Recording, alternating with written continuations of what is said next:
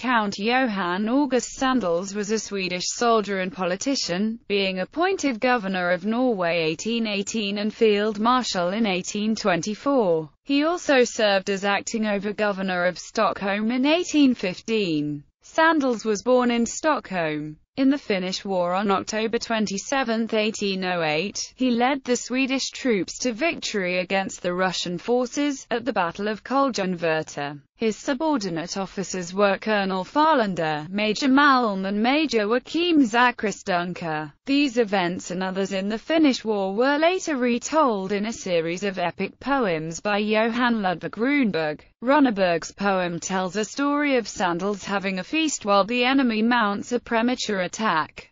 Sandels continues his meal and is accused of cowardice, after which he raises and rides to the battle, drives back the enemy and is praised by his men. Sandels is also a beer brewed by Ulvi since 1971. Humorous stories about Colonel Sandels are printed on the back label. Sandels also fought in the Swedish ranks against Napoleon during the War of the Sixth Coalition in 1813 and 1814. He received some award for his services in form of a donation lands in the then Swedish Pomerania. His granddaughter, Augusta Sandels, married Philip, Prince of Eulenburg and Hertefeld, bringing some Pomeranian inheritance to the Eulenburg family and her descendants. The couple were granted the Prussian title of Count Sandels, in addition to their other titles.